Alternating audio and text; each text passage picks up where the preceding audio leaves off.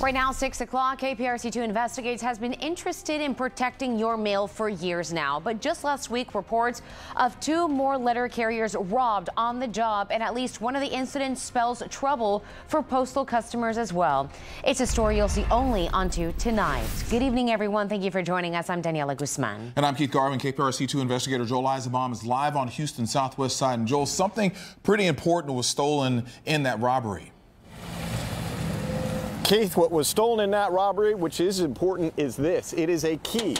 Not just any old key. These are called arrow keys. This is actually my house key, but for the sake of this live shot, it's an arrow key. And arrow keys are powerful because with it, you can open up entire banks of mailboxes. These cluster boxes would all be wide open with 4 turns of an arrow key. One of them was stolen in one of these letter carrier robberies, and that's just one of the problems. In Houston just last week, under the radar, 2 more reports of letter carriers, perhaps with your mail, targeted and robbed. It happened right on this block. Really? Golly, I didn't even know about it. On Chestnut Street, just north of downtown. Neighborhood social media first broadcast the crime. It doesn't surprise me. I mean, every day there's a letter carrier that has a gun stuck in their face, and they're robbed. Case in point, just 4 days earlier, according to a well-placed source, on the opposite side of town at this apartment complex on Beechnut. Same thing, letter carrier robbed.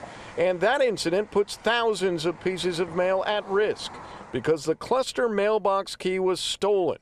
And that skeleton key can open many more mailboxes just in time for the holidays. Month after month, Houston is in the top 5 as far as stolen checks. The car just drove up. The individuals jumped out.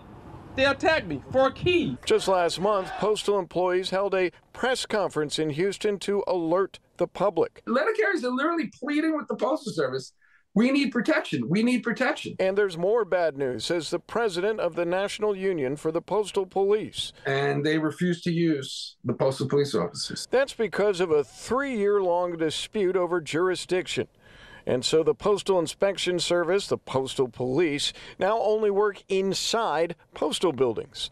While at the same time, KPRC2 Investigates has reported mail theft, and crimes against mail carriers are trending sharply the wrong way.